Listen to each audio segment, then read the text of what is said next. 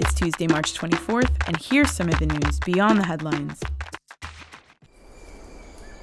Archaeologists may have discovered the ruins of a Nazi hideout in the middle of a jungle in northern Argentina. Researchers from the University of Buenos Aires have begun an extensive investigation into a site near the border with Paraguay. They found German coins minted during World War II, part of a German-made porcelain plate, Nazi symbols, and inscriptions carved into the walls. The team decided to study the area because of an urban legend that a close aide of Adolf Hitler had lived there. It's believed the Nazis built secret shelters in remote and secluded areas for high-ranking officers who fled Germany. Some schools in Malawi's south still haven't reopened following heavy rains and flooding in January. The storms left nearly 200 people dead and another 300,000 homeless. Roads and bridges were destroyed, cutting communities off from access to food and clean water. Many government-run schools were swept away. The ones that survived the floods remain severely damaged and uninhabitable.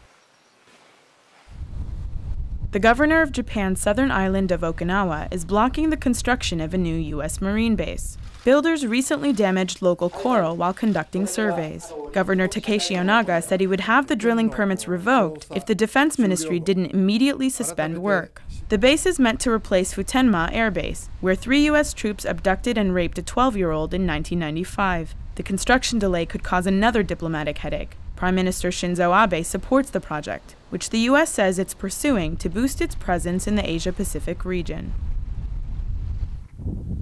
Siberia's Lake Baikal is the world's largest freshwater lake. It provides critical water and power supplies to surrounding communities, and it's shrinking. Experts say climate change and increased use of hydropower has caused the lake's water to drop to its lowest level in 30 years. The situation is expected to worsen until late April, when the mountain snow melts and it starts to rain. Some officials warn the change is also altering the vegetation, and they say they can't predict what the consequences will be.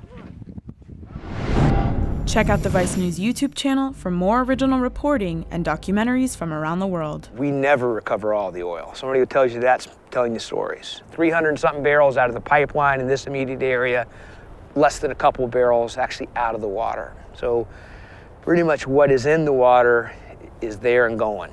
We aren't going to recover it.